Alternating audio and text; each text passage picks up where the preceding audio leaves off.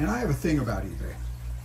As an eBay seller, I feel it's my obligation when I get paid for an order right away to leave good feedback to the eBay buyer.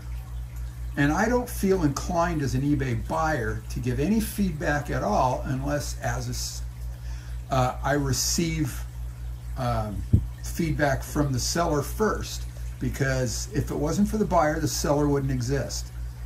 So anyway, that's my thought on the whole eBay thing. So if I've got a review, you know, like, thanks, good eBay buyer, for, you know, your quick payment, blah, blah, blah.